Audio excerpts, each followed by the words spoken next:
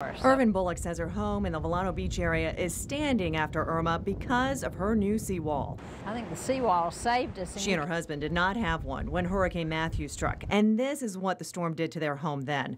It ate away their yard and right up underneath their home. Bullock says she, like many people, did not want to get a seawall. No, we didn't want one.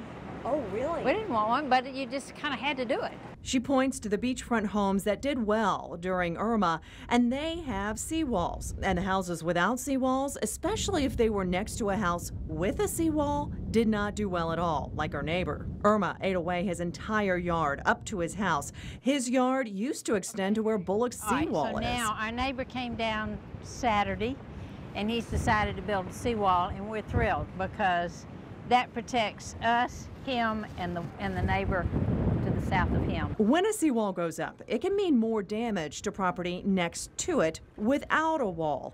A house that toppled into the ocean did not have a seawall. But the house right next to it had a very strong seawall. And so and then the waves come in, they got to go somewhere. They hit that seawall, they just keep pushing in to where there isn't a seawall. And they just carved him out, and he just fell in. Yeah. Bullock's seawall is permanent, it's strong, it's sturdy, but look right next door at one of her neighbors. They have a temporary seawall, but still it was not enough to keep the storm waters from damaging the underside of the home.